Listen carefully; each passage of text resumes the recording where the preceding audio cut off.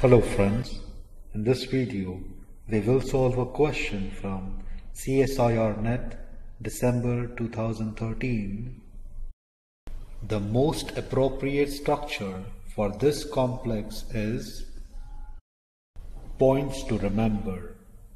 We need to select the most stable isomer among the given option.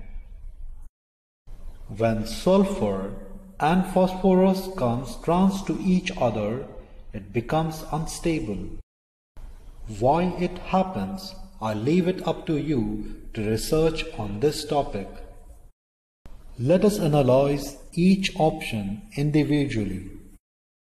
In option A, this sulfur is trans to this nitrogen, which is okay and which will be stable.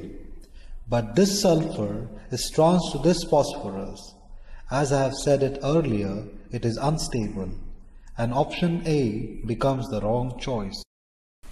In option B, both of these sulfur are trans to the phosphorus, which makes it unstable, and option B becomes the wrong choice.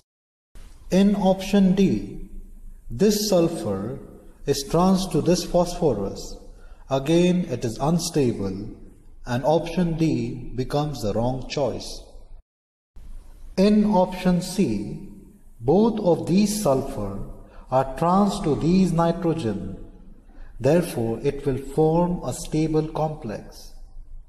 Therefore, option C is the right choice. I hope you like this video and leave a comment below. And don't forget to subscribe. Thank you.